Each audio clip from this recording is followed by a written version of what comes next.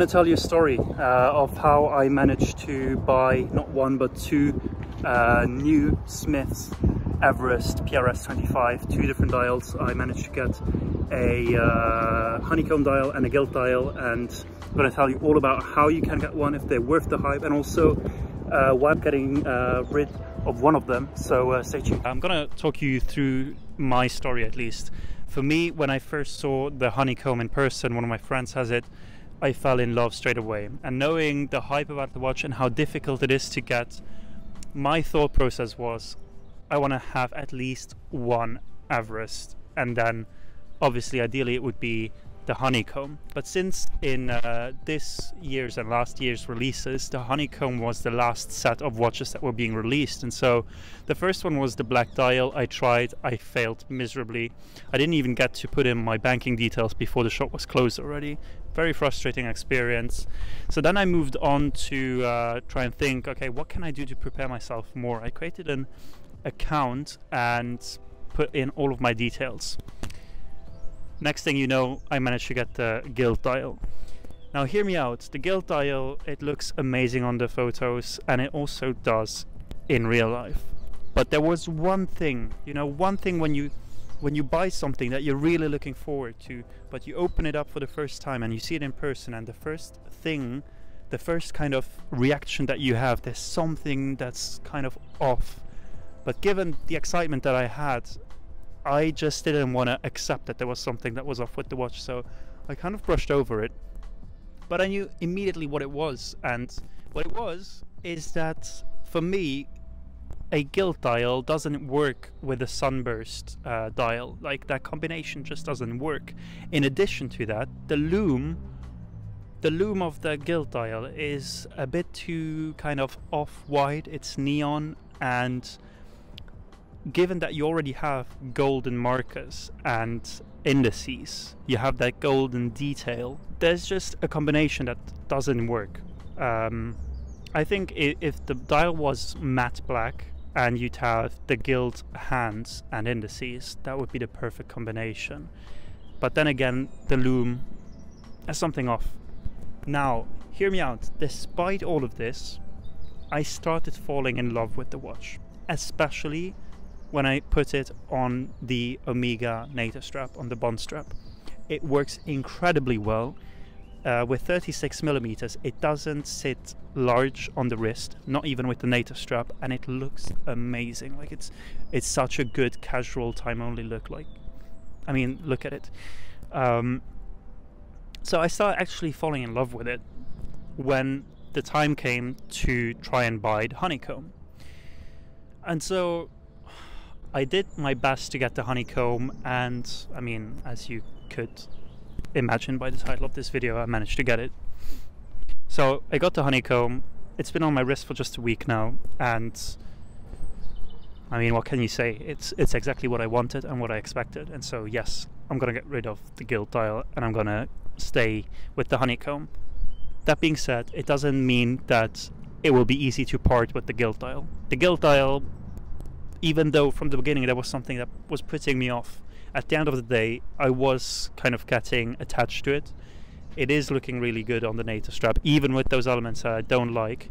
And so whoever will have this next will, I'm sure, enjoy it to the fullest, as it deserves to be enjoyed. Just a quick intermission. If you're enjoying this video, then please hit the thumbs up. Subscribe if you enjoy our content, and leave a thought down below in the comments. We always like to discuss watches. Back to Neely's video. But let's talk about the brand itself and the whole experience that is, well, not so great. I don't really enjoy how the website works, how the system works, that the shop opens on a Sunday and so on. I do understand that, you know, the demand is obviously huge and it's a small management, so it is difficult to provide a great experience for everyone, because if you're not going to get the watch, the experience is already not going to be great.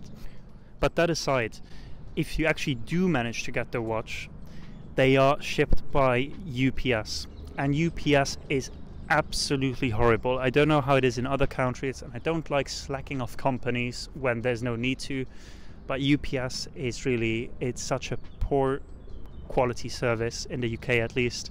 The exact same thing happened 2 or 3 times, and even it happened to other people because I went on to read reviews. They essentially tell you that your watch is there, and then and that they attempted a delivery when in reality they never even attempted, which is really frustrating. You know, if you're paying good money for an item that you're waiting, it's a bit of a bad experience. So I'm not sure why they use UPS. It has nothing to do really with the brand itself, but that is an element that I want to make you aware of. Now, the other element is the brand itself. This is obviously a Homage watch. The Smiths Everest as such, as we see it here, never really existed. There was obviously a Everest watch that didn't look like this. This pays homage to the Explorer that was sent up Mount Everest, up the summit of Mount Everest, which was, I believe, based on an Oyster case. It wasn't called an Explorer yet. Rolex was, as ever, better in marketing than anyone else, and they were the first to kind of capitalize on this. And Smiths kind of now takes back some of that history in creating a homage that is very attractive, that comes in many different dials, including the gilt, the black, the honeycomb, and I think there's even a white dial. And out of those dials, I've only seen 2. It's the gilt and the honeycomb. I've only seen 2 in person, and I have to say the honeycomb is just incredible. The texture, you don't see the honeycomb in all the lights. If the light is not very high, it just seems like a black dial, but then you tilt it a bit and the honeycomb just appears. It's in your face and it's beautiful. The cream color of the indices, the Fortina, it just works perfectly. There's nothing that is off. And this new set of watches come with a Jubilee bracelet that is actually quite decent quality for the price, and with an engraved case back with the summit of Mount Everest, and I think that's a really, really nice touch for the money.